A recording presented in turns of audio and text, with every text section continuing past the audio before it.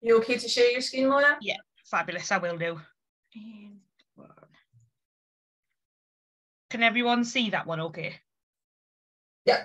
Yeah, fabulous. So thank you, Heather, for the lovely introduction. At least I don't need to sort of restate sort of who I am and sort of where I'm from.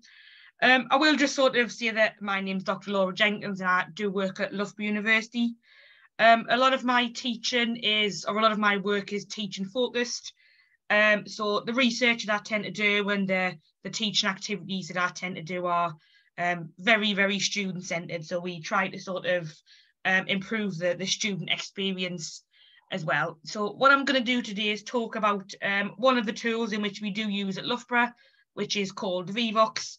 And this is an interactive polling tool, and I'm going to talk about it in terms of using it as a method of formative feedback.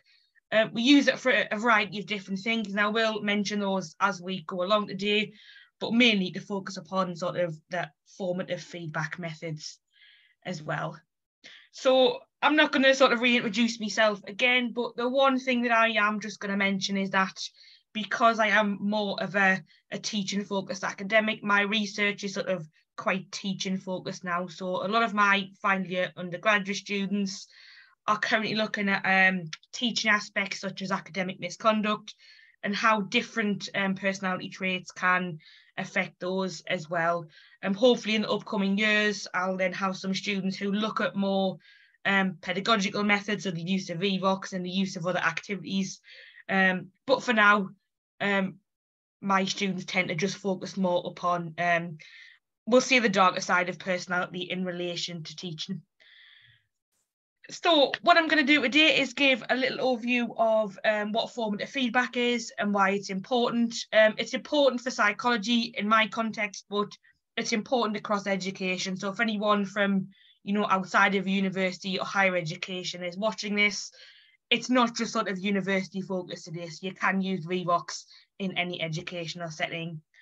I'll talk about previous ways in which I've provided formative feedback. Some ways have worked, some ways haven't. And I'll explain why we now tend to use Vevox at Loughborough University. So I've used it in many, many situations. So in lecture situations, in sort of practical workshop situations.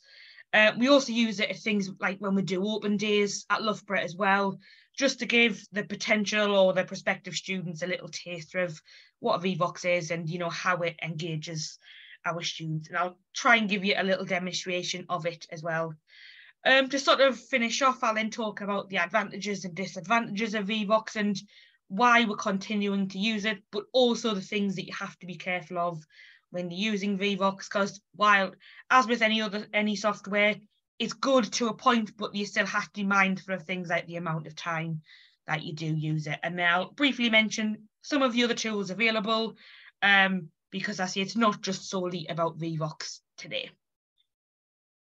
So we'll start off by talking a little bit about formative feedback. Now, formative feedback is very important in any educational institution. So that's even primary school age, up to secondary school age, and all the way across to university and beyond. Now, it's important because educators themselves can generate formative feedback, and it's designed to engage students and to engage learners to allow them to reflect upon how they learn and sort of how they orient their different learning activities.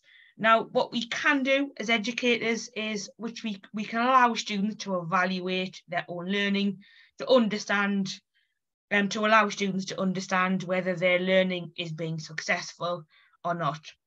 And as educators, no matter what level we educate at, we have different learning outcomes per lecture, per module. And we also use formative feedback to allow us as educators to see whether we are progressing the students to meeting those learning outcomes as well. So that's just sort of a little bit of a definition there. Now, in general, we try to conduct formative feedback quite regularly. So in the modules I teach, I tend to do it sort of every lecture, or if I'm not teaching lectures, it's normally sort of in the seminar contexts as well.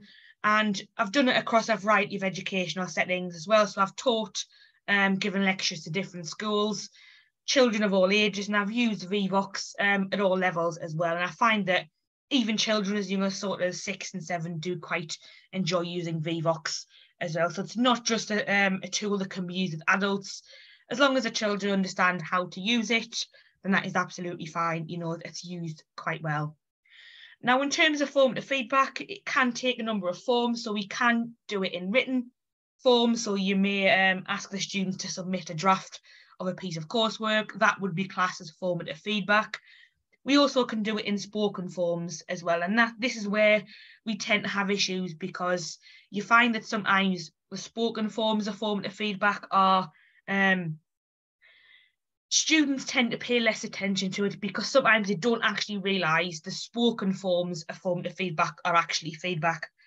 So for example, when we answer questions in lectures, or we give students questions that they then respond to, and we as educators then sort of talk around those questions, that is classed as spoken formative feedback. But sometimes we have issues because students don't fully understand why we are doing it or how we are doing it. And I'll explain a little bit later on about how at Loughborough that we are trying to not solve that problem, but just to try and encourage students to help them understand what formative feedback is.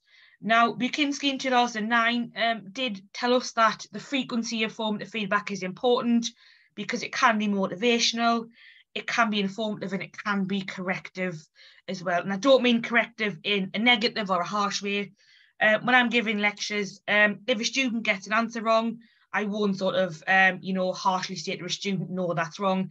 I'll try and get the student to think about it in a different way. So without directly saying, no, the answer is incorrect, I'll maybe say something along the lines of, try and expand your thoughts, or have you thought about it in another way, or just to allow the student to think sort of on the spot as well. And normally that does sort of motivate the students as well to be a bit more involved in the activities. Now, in general, in any educational setting, excuse me, formative feedback is important because it allows students to monitor their own progress. So do the students understand the content? Are they progressing well through different assessments? And in terms of when we give formative feedback in lecture situations, for example, it allows students to see if they understand what we are talking about. So I teach areas of memory, for example, sometimes biological psychology, which are quite complicated concepts for anybody to try and understand. And what I do is I tend to put those Vevox activities in there just so students can try and track their own progress as well. It also allows students to understand where they are struggling, and then students can then maybe try and tailor their revision to that concept as well. But as educators, it allows us to then provide more support as well. So if we can see that a student completes a Vevox activity and doesn't sort of respond to the questions very well, we as educators can then provide students with a bit more support, whether that's sort of more activities with some of the other tools that I'll talk about today, or just general talking with the students sometimes helps as well. Now, there's been quite a bit of research out there that suggests that formative feedback in whatever format can enhance student performance. And today, while I'm not going to directly talk about that, I can say that we're going to talk more about the fact that it sort of enhances that student experience as well. And obviously, we don't monitor student performance in terms of how well they engage with Vevox activities, because it's fully anonymous. But I'll try and turn that on its head a little bit and talk a bit about why Vevox is important in terms of formative feedback and why we also use it at Loughborough as well. Apologies, I'm just lost my mouse. So in general, what makes good feedback? So Tadok and Denick in 2013 explains that good feedback should help clarify the expected standard and provide opportunities to close the gap between the actual and desired performance. So it closes that gap between what the students already know, what the students would like to know, and also what the students feel that their level of achievement should be. Now, what we need to do is we need to identify that performance gap. And what we'll do is we can only do that if the actual performance of the student is known and if it's observed. If we don't have sort of grades from students, if we didn't have coursework marks from students, or even things like A-level marks from students, we wouldn't be able to pitch the feedback at the appropriate level. And what we can do is, once we have a general idea of how we feel students are progressing, we can then provide an appropriate level of feedback. So the feedback that we might give to primary school children, you know, would be completely different to the standard and level of feedback that we would give to undergraduate students as well. Now, Tudhope and Denick did take these ideas from Vygotsky. So if you've studied psychology, areas of developmental psychology, Vygotsky came up with the term called scaffolding, and that is where an adult or a teacher will support a student in developing an understanding of different concepts. And this is a similar concept to that. Feedback allows educators to sort of provide stepping stones for students, to give students a bit of a support in terms of when they are revising for different topics, for example, or studying towards a piece of coursework as well. So it's not just feedback in terms of exams, it's feedback across sort of all aspects of the module. Now, formative feedback is also important because I have found that it promotes peer learning. So at Loughborough, we've recently introduced something called peer assisted learning. And in those sessions, we ask students of a higher year group to support students of low year groups as well. And what we do is the students in those sessions do then provide the younger students or the students in the low year groups with formative feedback. And at the minute, we found that it is working. It is supporting students, it's promoting peer learning as well. And this is where educators and lecturers don't really get involved, so it's solely about peer learning. In terms of formative feedback, when we give formative feedback across the modules, it actually encourages the use of material across the module. Now at Loughborough, and I'm assuming this could be in other institutions as well, students always question about why you're being taught certain things if you're not going to be assessed on it. So one of the ways, or one of the good things about using formative feedback is that we can technically informally assess students upon content as we deliver it, so students can learn to use it. And it means that they are not just going to look at that content right at the end of the module as well. And hopefully this will then in turn increase motivation, it will increase understanding of the content. And as we said before, when students pick up on ideas that they are not sure of, that information is then relayed to the educator, the lecturer, and this means that we can then provide further support mechanisms. We can put different things in place, such as, you know, worksheets and other types of activities. Now, Gibbs and Simpson in 2004 did actually suggest that there are 6 key drivers out there that will explain to us how feedback can positively influence performance. And this is performance just in education in general, so in terms of undergraduate education and school education as well. They did suggest that feedback needs to be sufficient and in frequency and detail. So don't just give feedback, you know, once every 2 or 3 weeks. Make it quite consistent across the module. So in my lectures, if I use Vevox or another feedback tool, I'll sort of do it every maybe 20 to 30 minutes. And then it means I am then giving students sort of feedback as we go along, and I'm not waiting until week 12 at the end of the semester. We need to ensure also that feedback, excuse me, focuses upon the student performance. So when we talk about Vevox, which I'll explain shortly, it actually tells the room in general whether people are getting answers correct or incorrect. So it's anonymous and no names are there.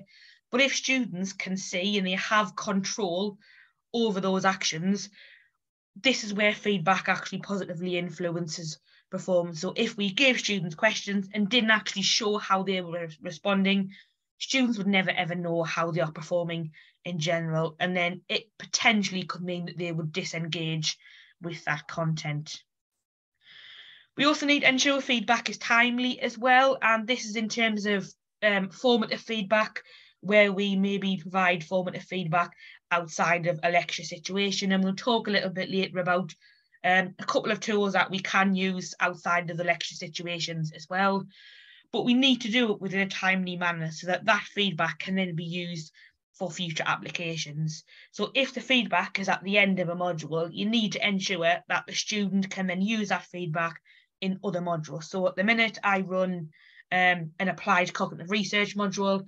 That module then feeds into the final year dissertation module. So any feedback that I give the students in that applied cognitive research module, they can then use when they are completing their dissertation. So it's not just a case of students will get the feedback and then forget about it.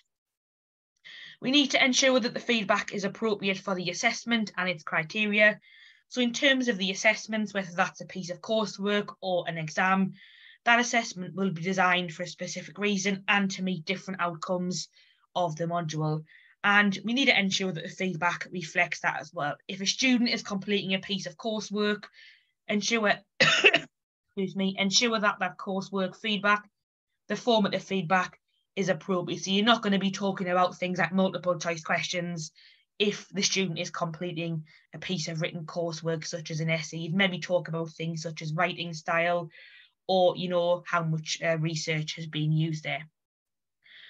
Feedback needs to also be appropriate in terms of students' conception of learning and their knowledge. So if students don't understand why they are learning or how they are learning, then in general, they won't understand why feedback is being given or why it's important. And I'll explain a little bit later on when we talk about the issues with formative feedback, what we are doing at Loughborough to try and sort of encourage the use of feedback, and we are hopefully trying to allow students to understand why feedback is important and when we give that feedback as well. And as a final point, the last key driver is that feedback needs to be attended and acted on. So as we progress through the semester, we tend to use things such as tools such as Vevox for mid-module feedback.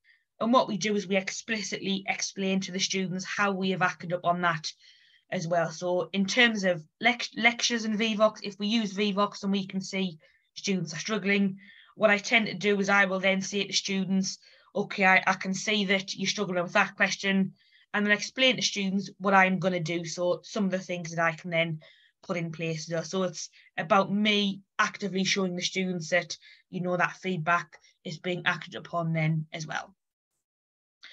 So I've worked in quite a few different institutions, as Heather talked about in the introduction. And in my teaching career over the past sort of 10, 11 years, I've used quite a few methods of formative feedback.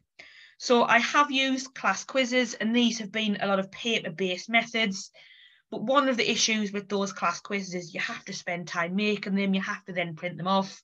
If students don't turn up, it is a little bit of a waste of a resource, especially since sort of, COVID's happened and a lot of things are online now. We tend to do direct questions from the lecturer. As you can probably guess, sometimes that's not really received very well because students are quite reluctant to put up their hands and to sort of answer questions in front of other students. So I teach up to 350 students, and it is very, very rare that a student will put their hand up and and actively answer a question. And sometimes it does feel like pulling teeth a little bit. So this is where Vevox comes in quite useful. We've also got things such as hands up activities. So sometimes I will ask questions in a class, ask students to put their hands up. But one of the issues with that is that it doesn't really engage the students. Anyone, excuse me, can put their hand up.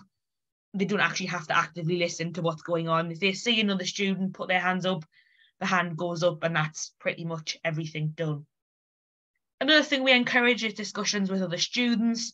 But as you can imagine, when you've got a cohort of 350 students, we can't sort of go around the lecture theatre and discuss things with every single student. So we need to rely on the students to talk about the appropriate discussions. So again, this is one of the ways in which we can integrate Vevox. We can encourage discussions, but then Vevox will, build upon that as well.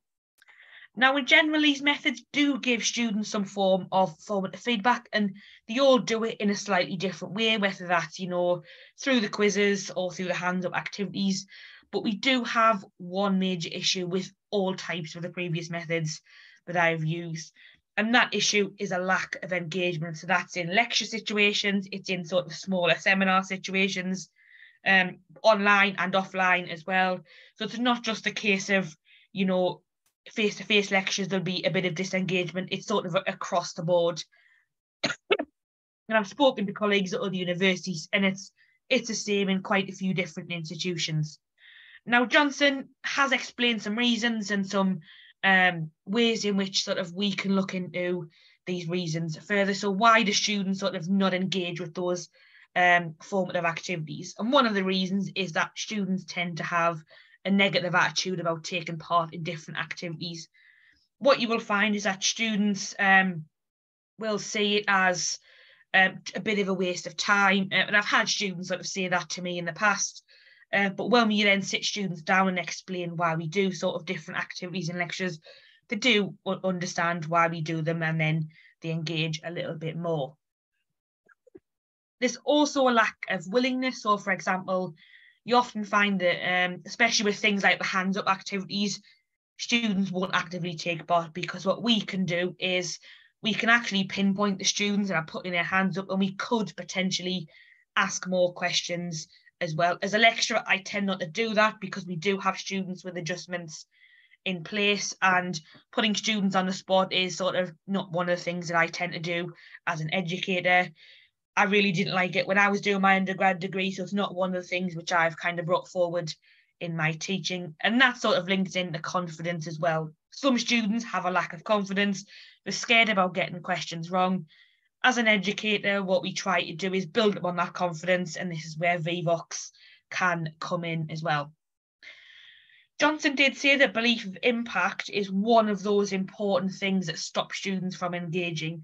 So at Loughborough, and again at other institutions as well, we often get questions from students about why they are taking part in activities that are not directly assessed.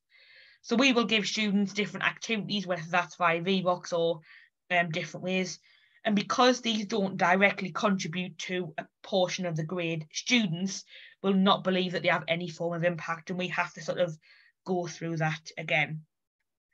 And finally, a lack of understanding. So students might not understand what feedback is, and also, on the contrary, staff also may not fully explain what formative feedback is and why it's important. So that's why we tend to use Vevox as well. So Loughborough, what we do is we are trying to change this by increasing engagement within the classes. This is lectures and in workshops as well. We praise students a lot for engaging and participating. So even by just saying thank you, that hopefully encourages students to participate a little bit more. And this in turn will then change those negative views of engaging to more positive ones. And what we do is at Loughborough, we've sort of tried to embed Vevox into our lectures, our practical workshops, to make learning a little bit more fun and to increase that engagement. But also, when we use Vevox, it allows students to see when and how and why we are then providing that formative feedback. Please excuse me. So what I'm going to do is talk a little bit about Vevox and what it is and why we use it at Loughborough University, and hopefully do a little demonstration as well over the next few minutes. So in terms of Vevox, we have embedded this into an app within Loughborough. So students have access to the My Loughborough app, and you can see there on the screen that, excuse me, it is, as you can tell, I've got quite a bad cough, so I do apologise. Now, but the My Loughborough app is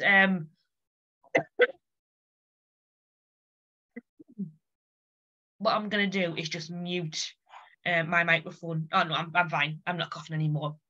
So Laura, the My Loughborough app. Laura, sorry, just if you want to take a little minute's break, I know you've got that terrible coughing. Yeah. Please stay, okay? That's fine. I'm okay. The cough's passed a little bit. So students, I'll be back in a moment.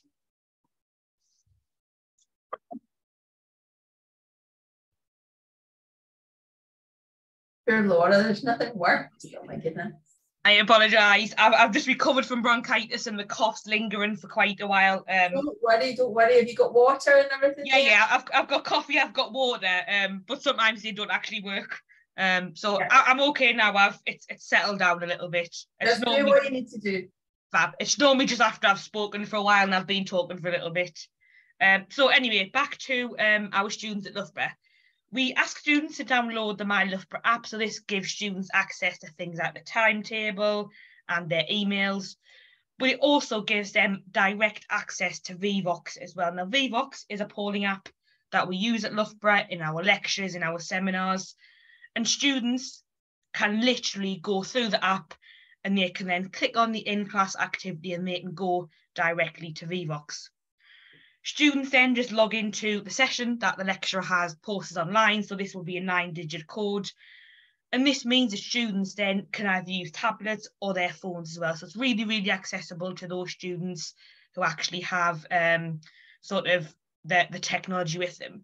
They can also do this online by going to vevox.app, so it's not all sort of phone-based. Any device Vevox can be used on, and that's one of the good things about it as well. Now, in terms of the staff interface, staff at Loughborough or staff anywhere will log into Vevox and they will see this platform here. So they can log in at the side there. If your institution has an institutional account, go through your IT services to get an account. And then what you can do is your account will be then linked up to your university as well. So Loughborough, all of our accounts are accessed via our Loughborough email addresses. So therefore the interface is tailored a little bit more to Loughborough University as well. When you log in, so from a staff point of view, what you can see there is that for every lecture, for every session that you give, there is actually a different sort of session with a 9-digit ID there. So the example on the screen there was a revision session I gave last year for an introduction to psychology module. And you can see there was a 9-digit code. In this case, I only had 10 students in the class, so 9 of them logged in. But you can see on the other 2 sessions there, or on the session on the left-hand side, there were 39 students in that session. You can get loads of students in the sessions. I've had sort of, up to 400 students in one session, and it still works just as well, whether you've got a small amount of students or a larger amount of students there as well. Once you've logged into a session, so this is just the example of the revision session from last year, you can then access different things. So you can have a poll, so the multiple choice responses. You can do a Q&A session. You can even give surveys which students can access outside of the lecture situation as well.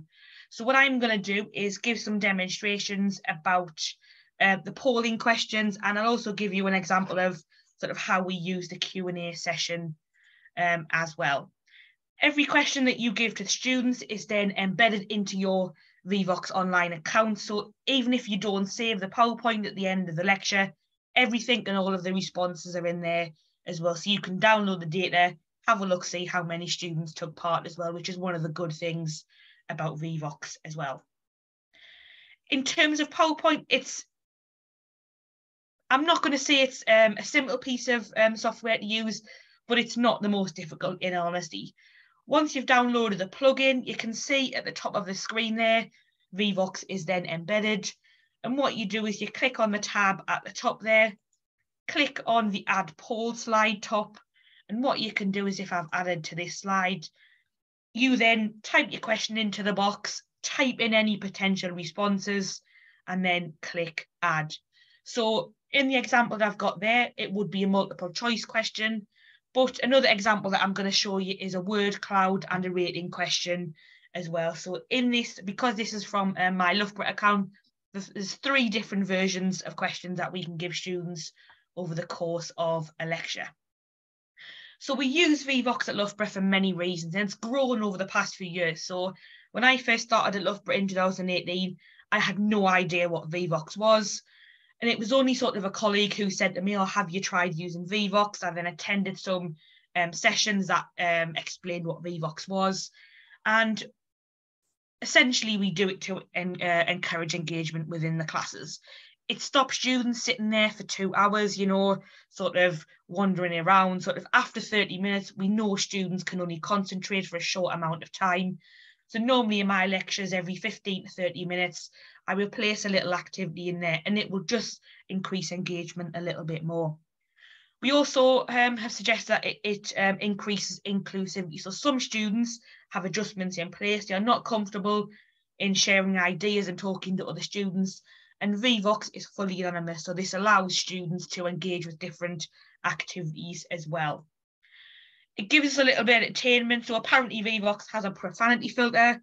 Because all of my lectures are recorded, I can't test it out, but please feel free, if you ever use Vevox, please do test it out. So students can't use offensive language, because what apparently happens is this then is embedded, or it goes to the staff member before it is displayed on the screen.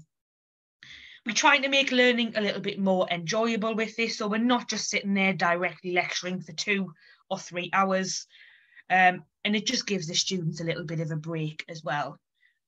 We've received quite a lot of positive feedback, as I'll talk about in a few moments' time, but the main thing is that it is fully anonymous. So what we find is that students don't have names, so they are more likely to engage with the Vevox process. So what I'm going to do now is give you a quick demonstration of Vevox. So the first thing that I'd like everyone to do is, please, because you're obviously not Loughborough students, is please just go to vevox.app. And then once you've logged in, type in that 9-digit code. I'll give you a moment or two just to log in. And hopefully I'll try and give you a demonstration of some of the activities. If they don't work, I do have examples of what some of the answers could look like. But I'll give you a moment just to log in.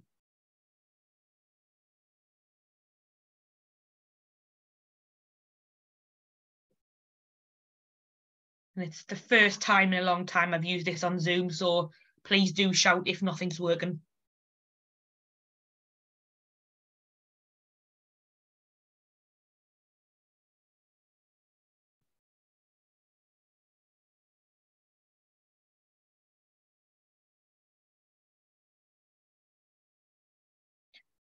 Okay, so when we go through these activities, that little meeting ID will still be on the bottom of the screen. And this is what I have found. Students tend to forget that 9-digit code. So what I do is when the questions are on the screen, I will also put that 9-digit code on the bottom of the screen there, just as a reminder for the students. So let's see if this will work. So what I'd like you to do is, you should be now logged into Vevox and you should see a little box. And what I'd like you to do is just in the box, type one word of what comes to mind when you think of teaching. Can be anything related to teaching. Again, if this doesn't seem to work, do let me know. And I can then just move on to the examples, but I'll give you a moment to do that. What you can do is, if you're sort of time limited, you can put a timer on the screen so that the questions close after maybe 20, 30, 40 seconds. But obviously today, because people are new to Vevox, I didn't want to put a timer on, just in case people were struggling with adding in different words into the Vevox activities. So I'll give you another moment and then we'll flick on to the next activity. So I'm hoping that when people have put some sort of words in the boxes, these will appear on the screen when I press the button. If they don't, as I say, I've got examples because, again, I haven't used this with Zoom for quite some time. So I'm going to close this now, and it may take a moment just to appear on the screen. So just bear with me. There you go. So as you can see there, you've put in some fabulous words. Lovely, thank you very much. The bigger words are the words where participants have kind of typed in more. So quite a few of you must have put the word learning in. We've also got things like complexity and dialogue and knowledge. Those are all excellent things associated with teaching. This works really well with any size group of students. So I've done it with groups of 10 students, with 15 students, even with 350 students. And as you can imagine, when this is presented on a big screen, you can imagine some of the quite complex word clouds that we get with Vevox.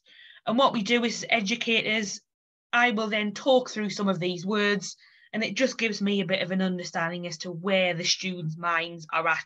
So when I am teaching my cognitive lectures, I tend to get students to start off with an activity saying, what do you know about cognitive psychology? And at least this gives me an understanding about how much knowledge the students already have.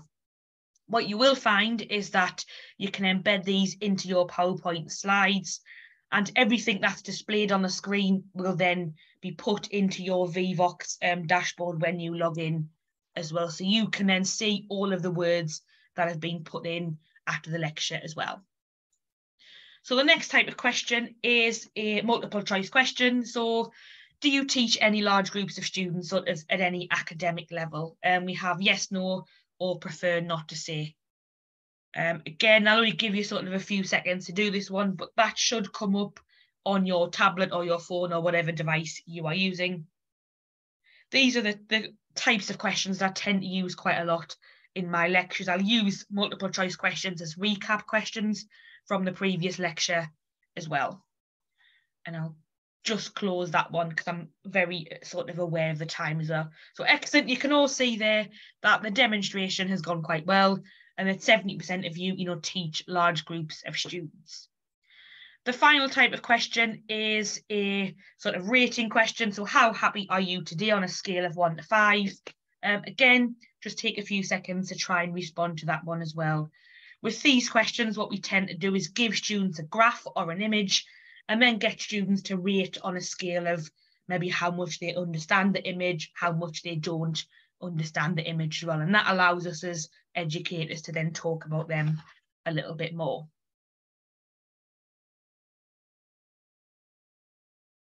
So again, you can see there, excellent, well done. So again, these are rating scale questions. So that was just a brief demonstration of how Vevox can be incorporated into lecture situations.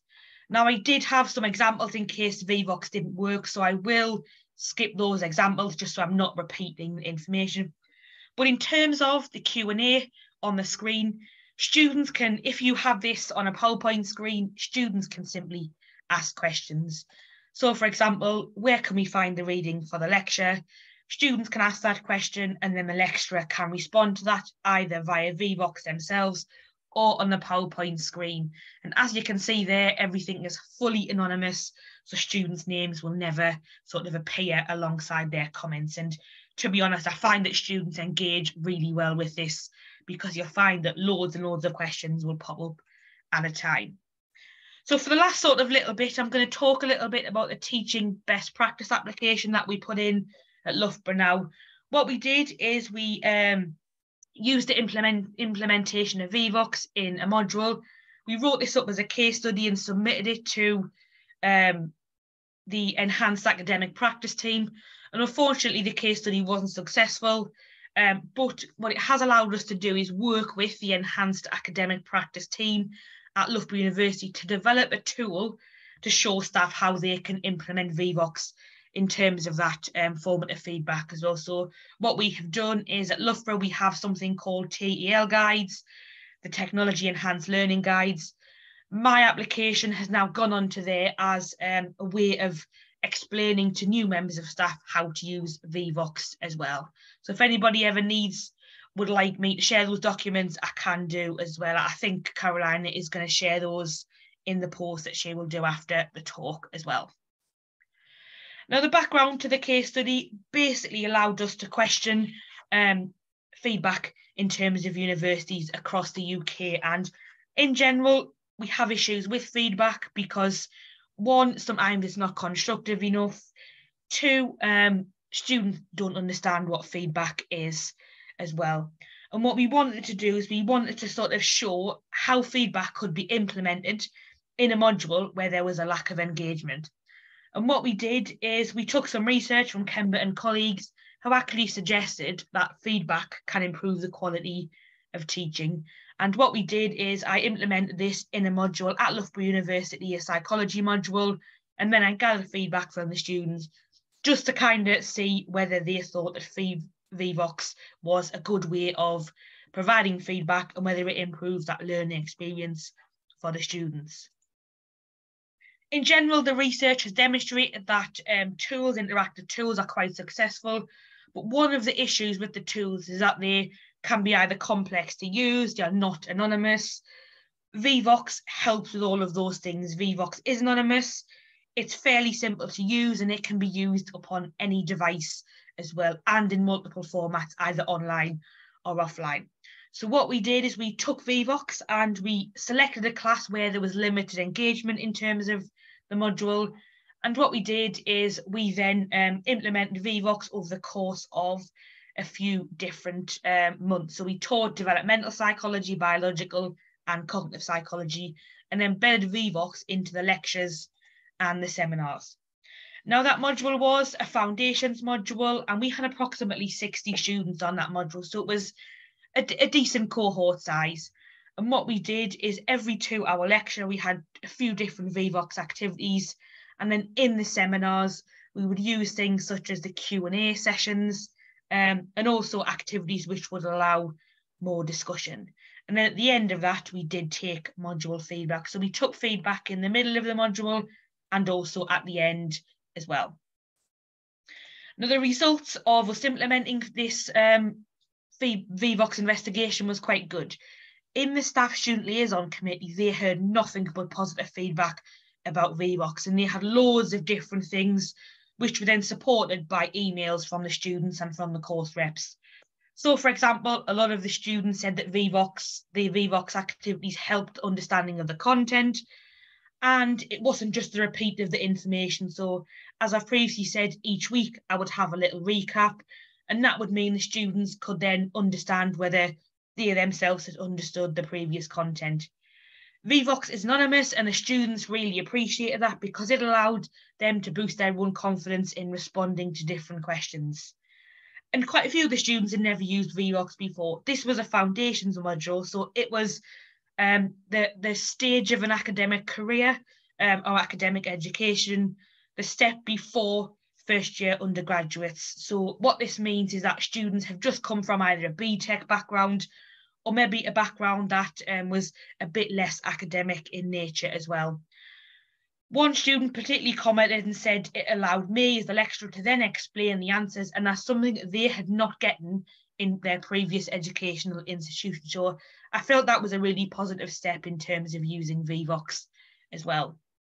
We then did some really informal mid-module feedback, and again, it was fairly similar results. Students found the lectures more interesting with Vevox. They really enjoyed those activities. And one of the comments that kind of struck me a little bit is that one student actually found it really good in terms of the word clouds because it was anonymous. They felt more confident. They knew they weren't going to be laughed at if they completely typed in a random word that had nothing to do with those answers. And to be honest, this made it a little bit more fun because everything was anonymous. We couldn't then pinpoint if students did put any sort of, funny words in there. And we do encourage students to, not be as serious with Vevox activities as well. We did monitor attendance at lectures as well, and also engagement. And we actually found that even just after 2 weeks, engagement had actually increased by over 20%. So we could see how many students were using Vevox each week. So it's definitely worth something that I would definitely recommend it. Now, we do have some advantages of Vevox. As we said, students really enjoyed the activities. It was fully anonymous, so we couldn't pinpoint which students had which answers, and actually the students really appreciated that. Now, while I use it with PowerPoint, mainly, you don't have to use it with PowerPoint. You can use everything just in a web browser, so you can use it in sort of practical workshop scenarios as well, which is really good.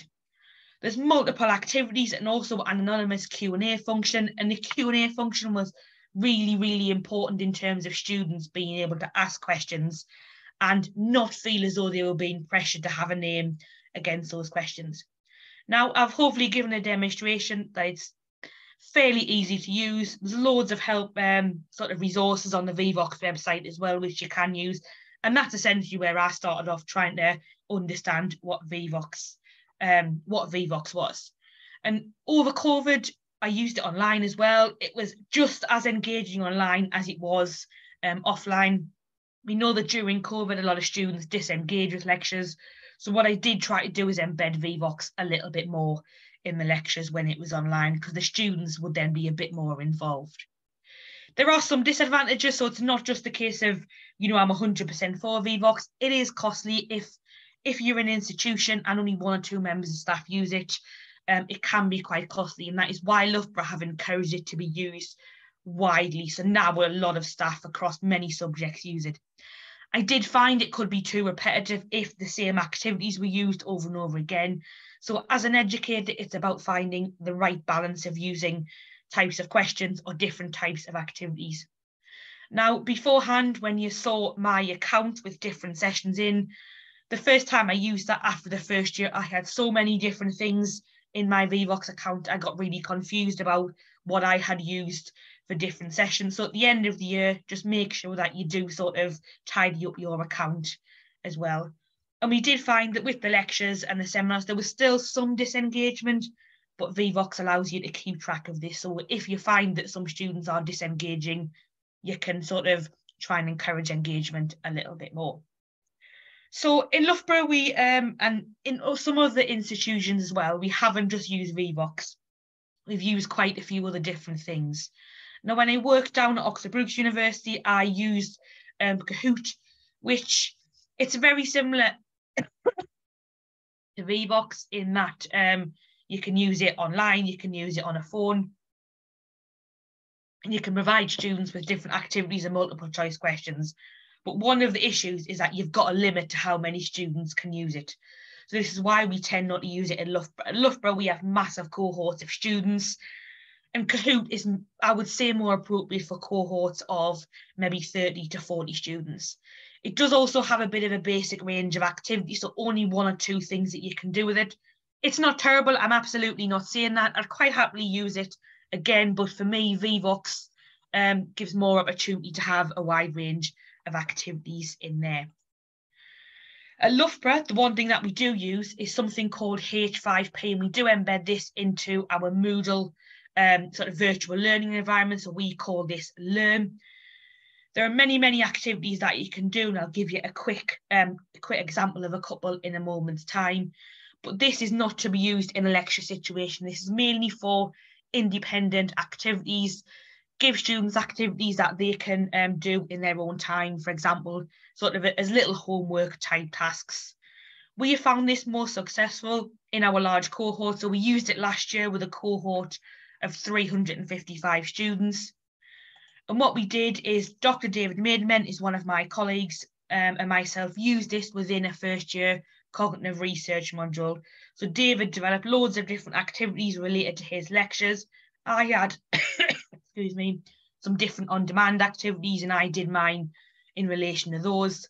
And we gave students different drag and drop activities. There were also activities where students could fill in missing words, and you get feedback straight away to say whether those are incorrect or correct. And what we did as well is we gave students a piece of coursework to write a lab report. So we then gave students activities which related to each section of the article that lab report was based upon as well. So we gave them information about the introduction, and they would just click on images and different bits of information would pop up as well. The one thing that we're just starting to use now is Socrative. So Socrative can be used inside and outside of lectures. And what we are trying to do now is I'm trying to implement this with the same cohort that I did with Vevox last year. So I haven't taught this group of students at the minute. I'll be teaching them in semester 2. But what I am planning on doing is developing different worksheets where students can complete them each week. The original idea was to have these as assessed worksheets, but academic registry, we're not a fan of us having multiple assessments across the module. So now we are just going to use them as more informal types of feedback as well. The good thing with Socrative is that you can get a free version to test it out. And then if it's really good, you can then use it in future instances as well. And these are just some examples of the types of quizzes that you can do. So with Socrative, you can either give students a PDF quiz, so put it on your learning environments, or there is also an app and an online environment where students can complete the questions as well. So whichever version the students would like to do. So what's next in terms of, Vevox and the tools that we have used? Well, what we're doing now is we're going to try and attempt to do what we've done with Vevox with Socrative. So we are going to apply for a Teaching Innovation Award to try and get some funding to implement Socrative across multiple cohorts. So at the minute, I'm just piloting Socrative with the group that I'm going to be working with in semester 2. And as far as I'm aware, Socrative is not implemented at Loughborough University. So we're going to try and do a preliminary investigation just after Christmas. If that works, we'll then apply for a Teaching Innovation Award to then hopefully get the funding then allow us to implement this with a much larger cohort as well. So we've seen it successful with Vevox. We're going to try and do it with another piece of software now. But just to conclude, we know that formative feedback is important for students. Vevox can be used. We've also got other pieces of software such as Kahoot and Socrative that we've also talked about as well. And it's not just a case of implementing them in lectures. Consider the audience and don't overuse the technology, because we don't want to get students used to using the technology too much. Think about student numbers. If you've got a cohort of 350 students, which is the most suitable piece of software to use? And then finally, just use the technology that is best for you. If you're more comfortable in using Vevox, use that. If you're more comfortable in using another piece of software, then go with that. If students can see you're comfortable with that software, they will likely be quite happy to use it as well. But for now, thank you very much for listening. If anyone has any questions, please feel free to ask those. Laura, thank you so much. That was a really interesting talk. Thank you very much. We'll give you a second just to rest your voice and have That's some okay. And thanks very much. Cover from that. So thank you very much. Does anybody have any questions for Laura? Helena, I see your hand up. Oh, that was a great talk. Thanks, Laura. Thank you. It was actually more a comment on something. So we use Mentimeter, or we have Mentimeter in Glasgow. And from looking and testing both systems, they look very, very similar to each other. Yeah. I couldn't see much of a difference. But so one of the extra use cases that I have used my Mentimeter for is producing materials for discussion for students the next year. Yes. So I teach social psychology, and in one of the classes we were talking about norms. And it was very interesting because like last year, basically, when we did this online and stuff like that, one of the norms is that everybody was wearing masks. And this year, of course, that has changed. So there's quite a few other things that you can do. And that's kind of one of the uses that I found for this, that it sort of helps students to also feel a little bit more confident because they see what students in the past have answered, and that can give them some ideas about how they can answer it. Because I think that's one of the other barriers that very often I think students have, is that they're not quite sure how they should answer, or what exactly the parameters are, or if they've got the right ideas and stuff like that. So, but anyway, I thought this was really, really great. Oh, no, that's fine. Thank you. Yeah, we have used Mentimeter in the past. But we've had issues with sort of sharing student ideas, and I think the university's moving more towards sort of as much of an anonymous thing as possible. So I mean, I've used Mentimeter in past institutions, and I've really enjoyed using that as well. So it's you're quite correct. It's another very good piece of software that can be used. For now, I think for me it was just the novelty of Vevox. I'd never used it before. Whereas Mentimeter, I'd used it for years and years, and I wasn't bored of it, but it was just something that I felt as though I would implement, and that was it. So what I would then do is I would then be sitting thinking, what else can I do? What else can I implement? And this is where Vevox came in. And I've been quite heavily involved with Vevox themselves. So there's been a Vevox community developed. So we're trying to share ideas between educators and non-educators as well. But no, definitely Mentimeter is one of those ones that's definitely up there alongside Vevox. I do agree with that. Great. Phil, I see your hand up. I just see Cosmo's got a couple in the chat. Is it okay if I go to that first? So Cosmo's asking, how is Vevox different? Well, how is Vevox different from Mentimeter? I think we've just answered that. Yeah. Integration with PowerPoint looks pretty cool. It does, yeah, noticed that as well. Does your university expect all students to have a smartphone? And have you encountered issues of digital poverty?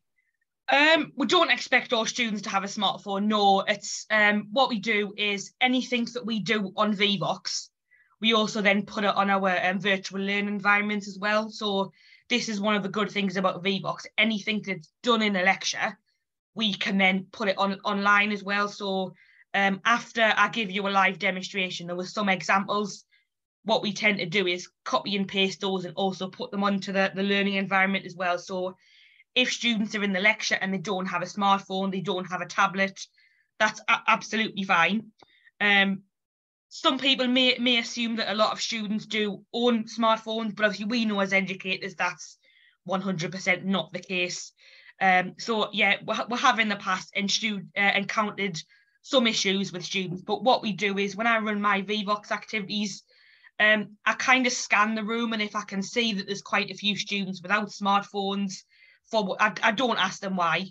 What I then do is I tend to that's when I'll back it up with sort of the hands up, or, you know, ask students to then have a 2-minute discussion.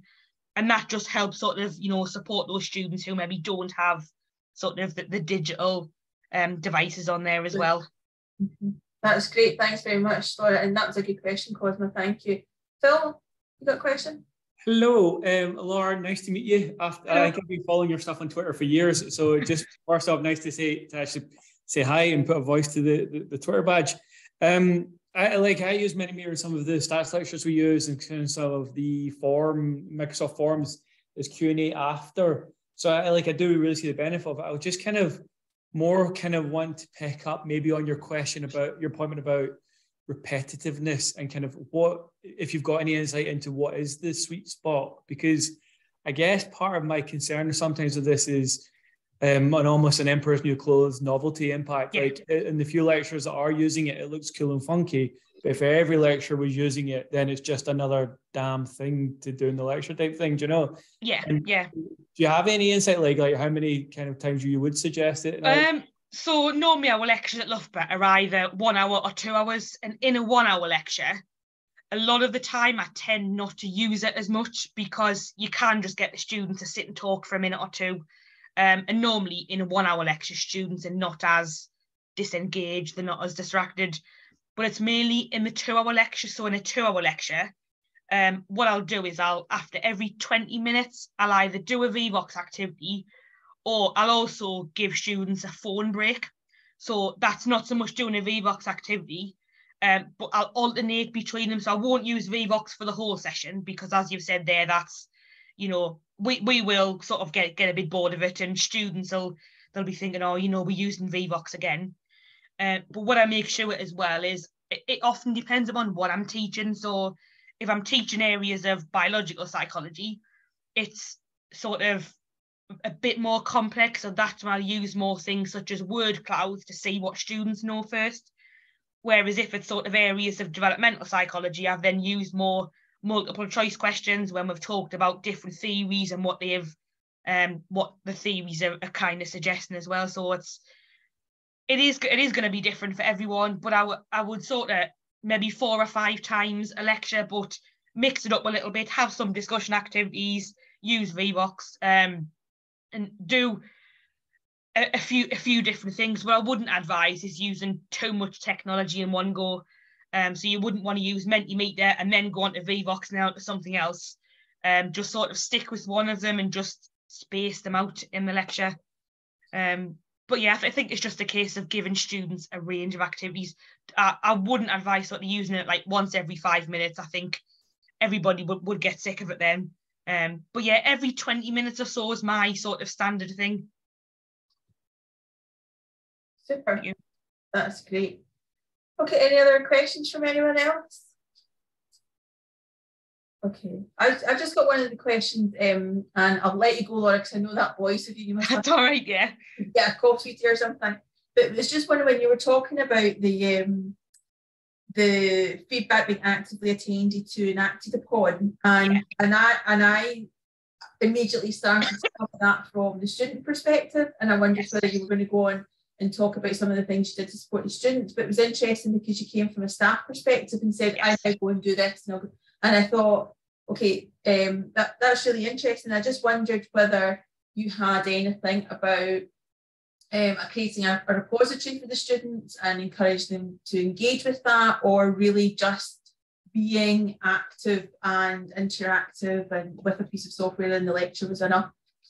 What we tend to do is every time we introduce something new into the lectures, if it's designed for feedback, we'll directly explain to the students why we're using it and how we're using it. And we'll find that alone encourages the students to take part. That's pretty much it, really. We don't sort of, we don't force students to do it. We don't, we do say to students, everything's optional. But we're trying to explain to them the importance of taking part in the activities, because and what I tend to do is, if I'm teaching for a full semester and I find that things are going on at the start of students are not understanding certain things, if I then implement activities based upon what I found in previous lectures, I'll just directly say that to students. So, for example, if I'm teaching areas of cognition and there's a theory that students are not fully clear on, the next lecture will maybe have a Vevox activity, and I'll directly say to the students, you know, I got the impression that you didn't understand this, so we're going to do a little bit more work on it. But I also encourage the students to actively email if they are struggling. I'd prefer a student to email and say, look, I'm struggling. Because sometimes even we get the wrong end of it, students may appear to be struggling, but they might be quite all right with everything. So it's a case of just getting feedback off the students a little bit as well, and us explaining to the students how and why we're changing different things. Sure. Laura, that's great. Has anyone got any final questions, or will I let Laura go and have a very large glass of water and rest that voice for the rest of the evening? Thank you. Thank you ever so much, Laura. We really appreciate your time today, and we hope you feel a lot better soon. Thank you. I think you're getting there. And I'm getting there, yeah, definitely.